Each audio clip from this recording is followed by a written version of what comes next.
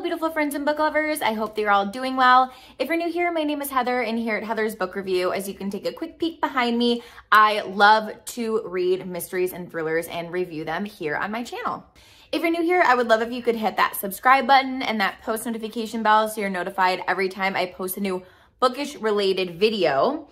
And today's video is kind of a combination of two ideas that I had in my head, and then I was like, you know what, I feel like I can just mesh them together in one video. So the first part of the video is just talking about my like how my reading goals went for 2022, and then I want to talk about my current 2023 TBR. Okay, so what I consider my biggest reading goal for 2022 was I actually vowed to read the book of the month thriller choice for that month every month.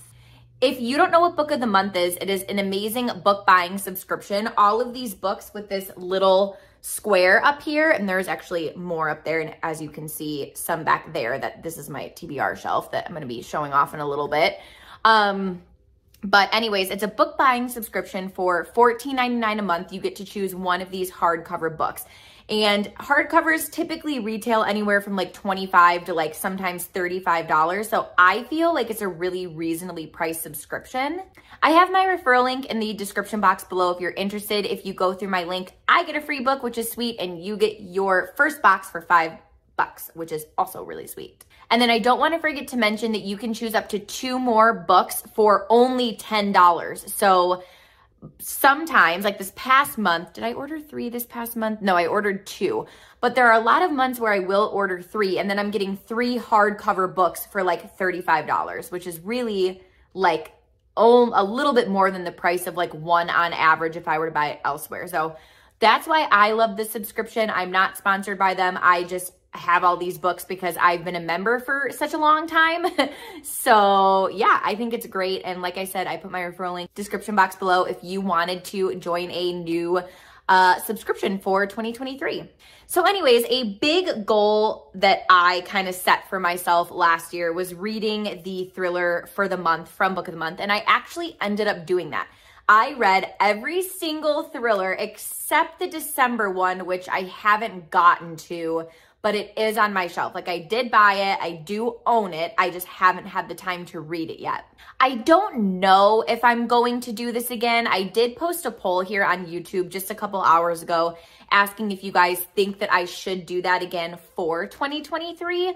But I will say, while I love Book of the Month, something that I'm not quite a fan of is that you have to choose one of the month's selections each time. For example, there was a month where like there wasn't a thriller, I believe. Like there was like a mystery, but I was like, I vowed to read the thriller, so I didn't choose it. And, there were add-ons that I wanted to get for $10, like I was telling you guys. So I was like, okay, like I don't want to miss out on the add-ons because I had seen a bunch of people read those books. And then I was like, okay, well, I want to get them now too from Book of the Month because it was a choice.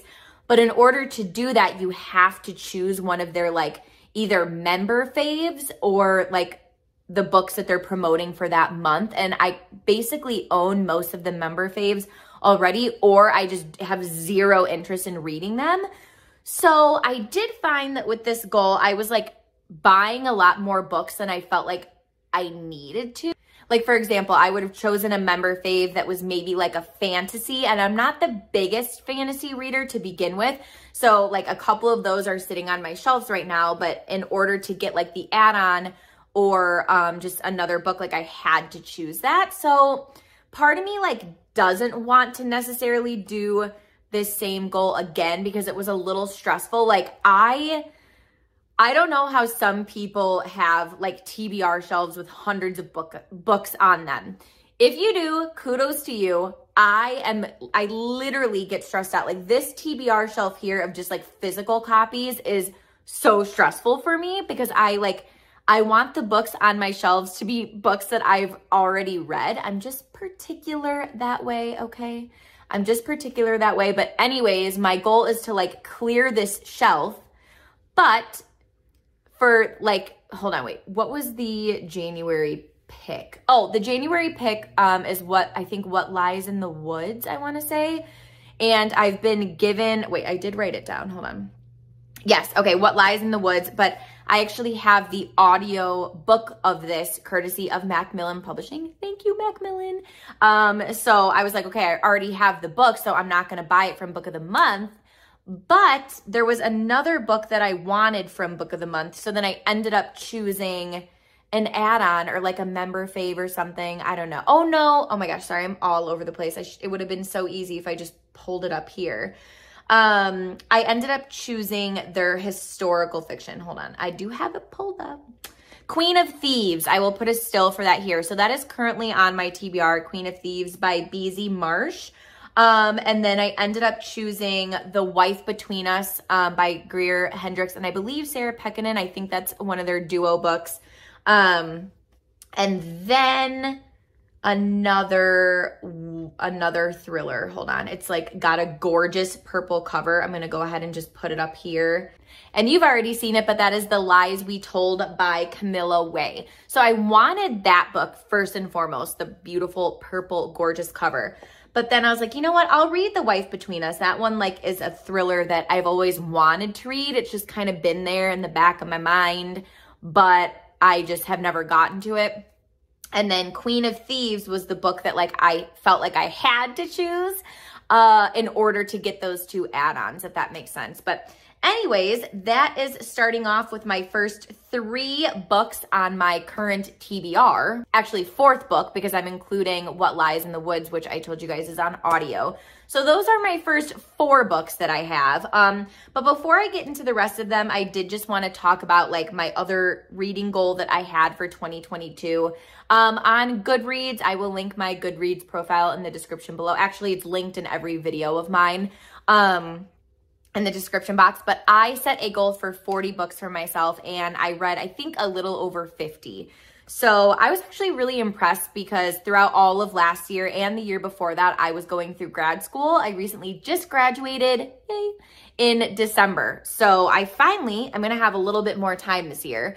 But we also do have a toddler. So a lot of my free time, I don't have much free time. Let's just go with that. But I did go ahead and set my 2023 Goodreads reading goal for 50 books. So if you want to follow along with that journey, just add me as a friend through the link below. And a goal that I have for myself for 2023 is to be better at like updating my reading journey on Goodreads. Goodreads kind of always just like takes a back seat for me. Like I focus a lot on Bookstagram, and then obviously YouTube gets like the most of my time and energy and work. But with Goodreads, like even if I just updated it like once a month or something, because I was adding like all the books one day towards the end of 2022 that I had read because I just was not great about updating it. I will say I feel like the app is like super frustrating to use. So when I do update it, I go through the computer. So yeah, I don't know. But anyways, that is a current goal of mine, is to just update Goodreads more frequently in 2023. Some other books I have on my TBR, and I do just want to say, this is just like the current TBR that I have, like not all the books obviously that I'm planning to read in 2023, but just books that are on like the near, hopefully near horizon for me. What Have We Done by Alex Finlay. This is courtesy of Minotaur Publishing. Thank you, Minotaur. I'm really enjoying it so far. There are a couple point of views, but it's really centering around like these kids who grew up in this like awful home together when they were younger, and like now their adult lives have spread out and stuff is happening, and it's almost like someone trying to get revenge on all of the characters. So that is very intriguing. And then after I finish What Lies in the Woods, I am going to be listening to The Black House, which is written by Carol Johnston. And this is courtesy of Simon & Schuster Audio. Thank you, Simon & Schuster. This is the same author who wrote Mirrorland, which I've actually never read before, but I've heard really great things about it. So this sounds like it's a secluded, it kind of sounds like a similar setting to like Daisy Darker, like a secluded island kind of vibe, I think. Yes, I'm right. I just looked it up on Goodreads. It says, a remote village, a deadly secret, an outsider who knows the truth. So not so much like Daisy Darker with like the house on the cliff, but a remote village.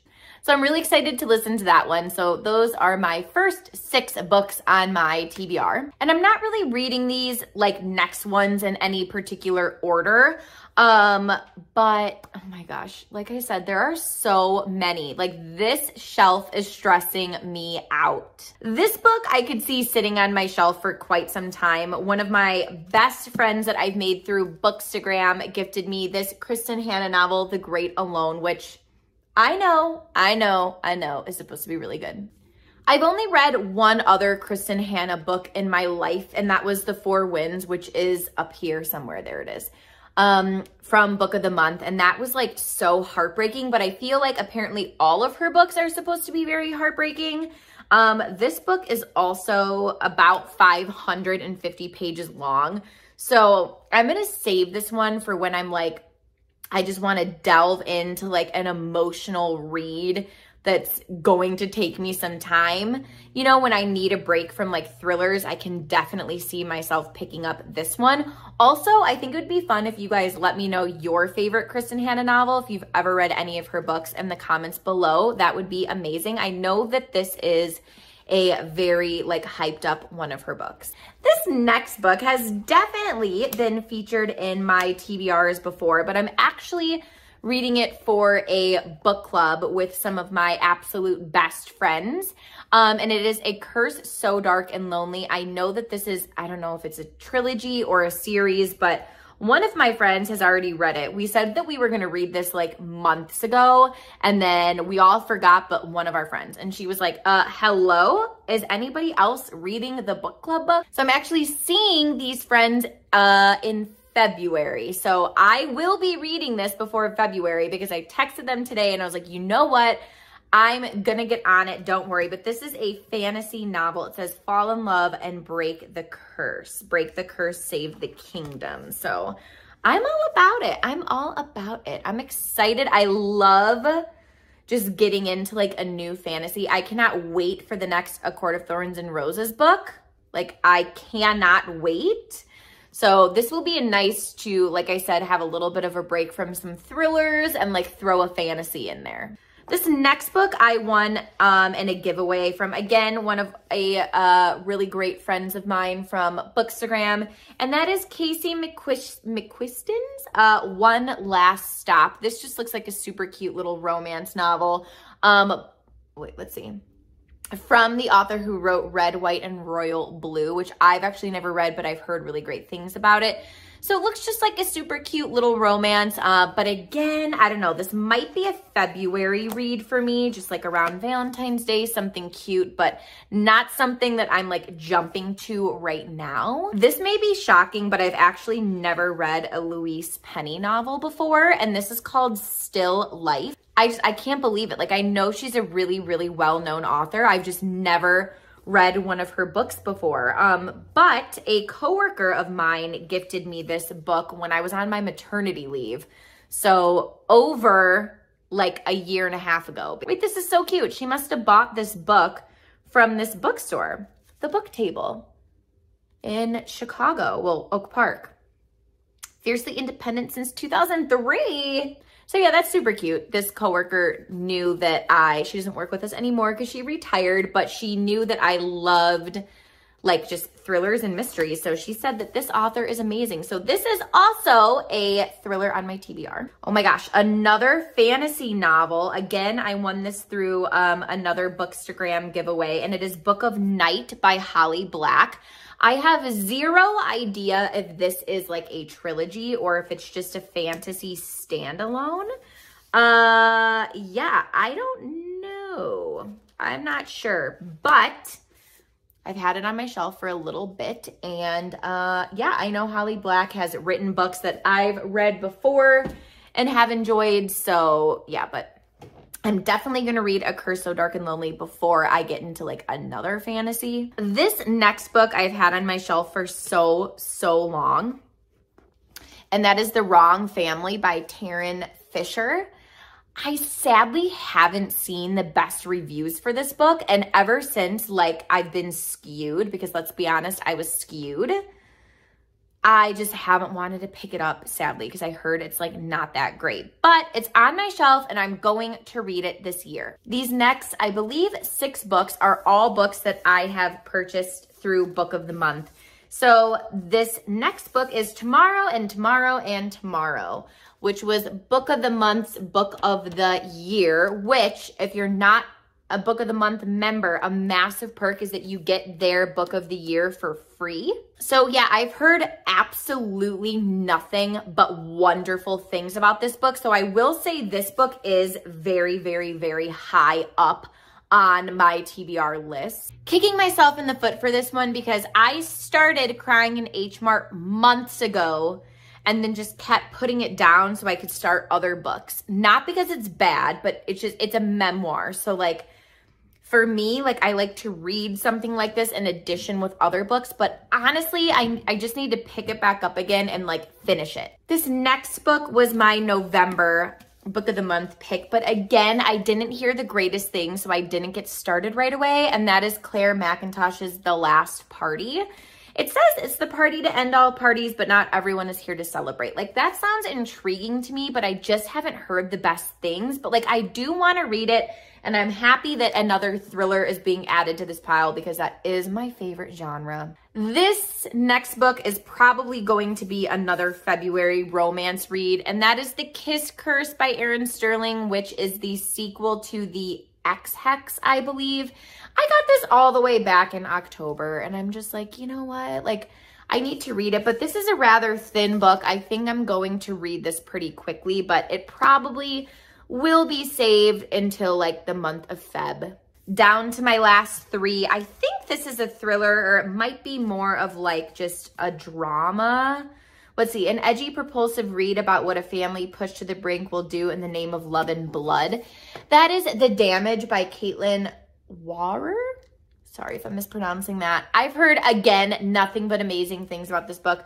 I actually got this from a book resale shop in Chicago's West Loop for $8. So I'm super, super excited to read this one. Love on the Brain. Again, most likely, hopefully, another February read. I feel like I've just been like making my February TBR while filming this video. Anyways, I absolutely loved The Love Hypothesis by Allie Hazelwood, so I'm super excited to read this. I'm sure it's going to be just as cute. I hope I'm saying this last tangible book correctly, I should say. Ariadne, I think. Ariadne? I don't know. I'm so sorry. I know like nothing about Greek mythology. I'm going to be honest with you, and I'm pretty sure that's what this book is about. This is one of those situations where, like I was saying, in order to get Book of the Month's, free Book of the Year, I had to choose a member favorite. So this apparently is a book that a lot of people love. But it's like one of the ones where I was like, okay, like I have to choose a book, so I might as well choose something that a lot of people have liked, because I wanted to get this book. But yeah, anyways, I think again, something different, something else that I can pick up in between all of the thrillers that I choose to read and listen to. And the back is super, super simplistic. It just says sister, lover, traitor, and hero. And those are all of the books that I have on my TBR shelf, and books that I plan on reading this year in 2023. Some of them I plan on reading sooner than others.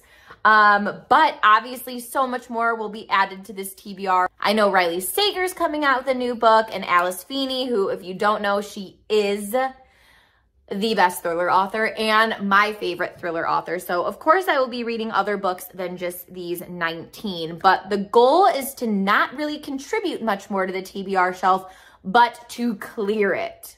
Hope you guys enjoyed this video. Let me know what's in your TBR for 2023. And as always, thanks so much for watching, and I'll see you in my next video. Bye, you guys.